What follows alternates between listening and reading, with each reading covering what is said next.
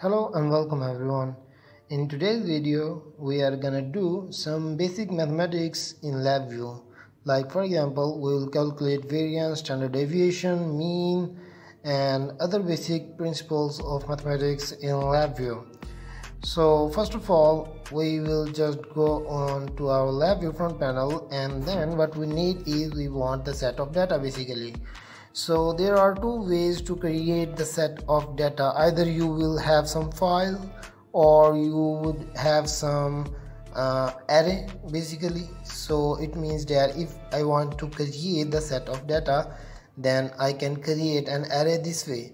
So it means that I can enter any of the amount or the numbers that I want within this array. Then this will show me the set of data in the form of this array. But we will not do this way, we will go with other way, and we will use a for loop and generate a simple set of data from 1 to 1000.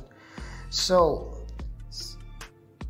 here if I create 1000, then by using a +1 increment I will have an array of 1000 numbers. Like if I create an indicator in here, then this will again give me an array of 1000 numbers basically. So if I just elongate it, then I find out that this will go up to 1000 numbers. So I will just delete this out, this array, and now I will move on to calculating the mean of these 1000 numbers.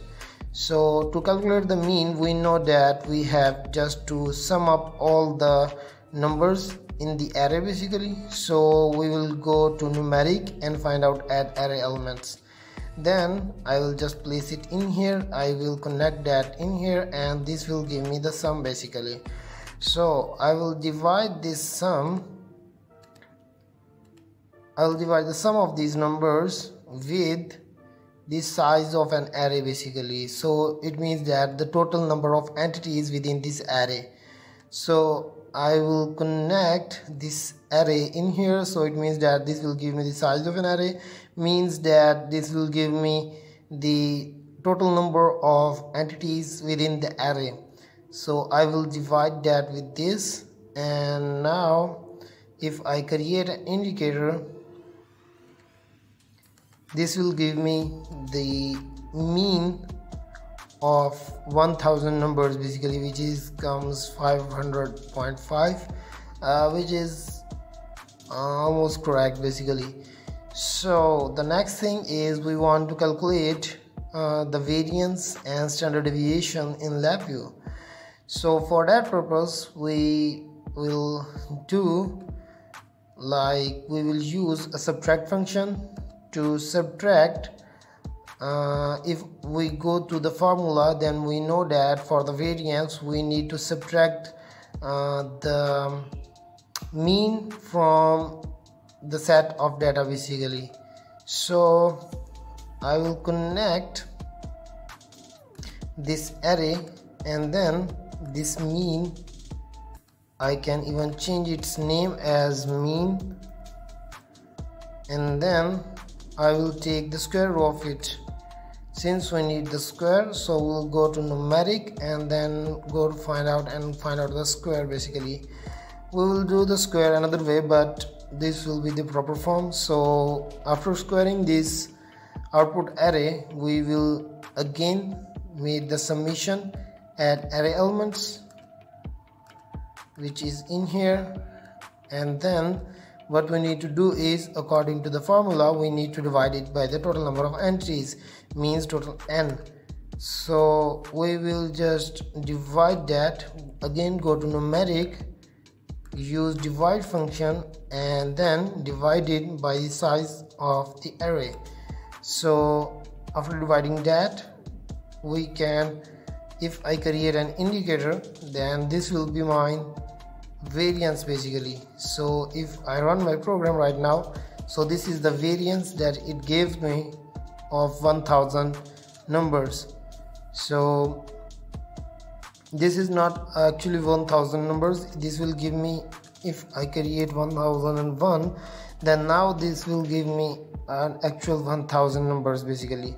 So this might be the variance, but again I'm not sure. But if I go with 1000, then this is the variance of the numbers basically. So if I run my program, so this is the variance, and now I can even change its name.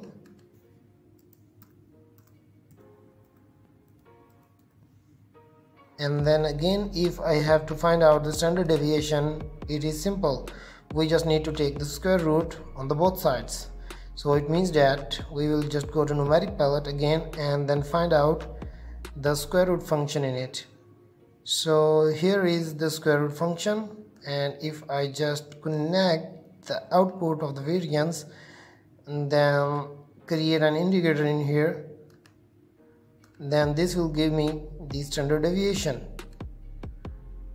If I run my program, here is the standard deviation. Standard deviation.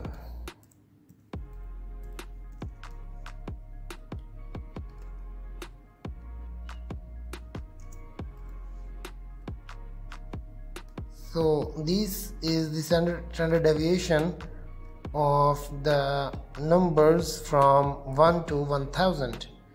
So that's how we can calculate manually using LabVIEW. But there is another way to do this directly in LabVIEW.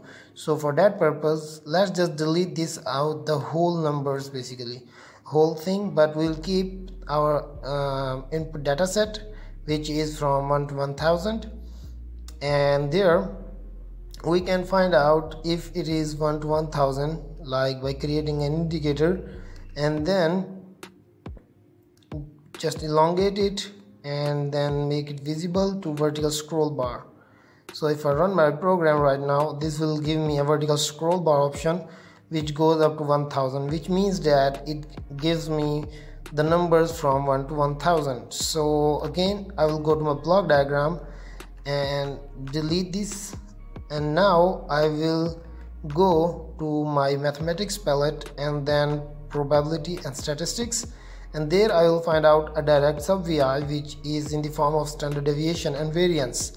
Here I will just give the input of the dataset that I have, and there I can create all the indicators basically.